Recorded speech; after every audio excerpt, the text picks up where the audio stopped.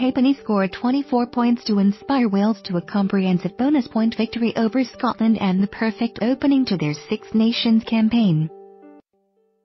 Having not scored a test try for 5 years, Halfpenny saw the scores come along like buses as Scotland were outclassed at the Millennium Stadium. Gareth Davies intercepted Ollie Prince's attempted pass to run in the first Welsh try early on before Halfpenny scored shortly afterwards to leave Scotland shell-shocked. Halfpenny then added his second try midway through the second half following a Rhys Patchell drive.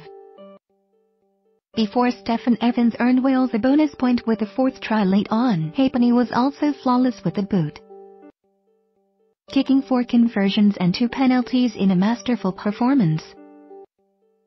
Peter Horne did score a late consolation try for Scotland as they finally made it onto the scoresheet. More to follow. Wales: Halfpenny, Adams, S. Williams, Parks, S. Evans, Patchell, G. Davies, R. Evans, Owens, Lee, Hill, A. Jones, Shingler, Navidi. Moriarty replacements: D. W. Jones, Francis, B. Davies, Typerick, A. Davies, Anscombe, Watkin tries, G. Davies, Halfpenny 2.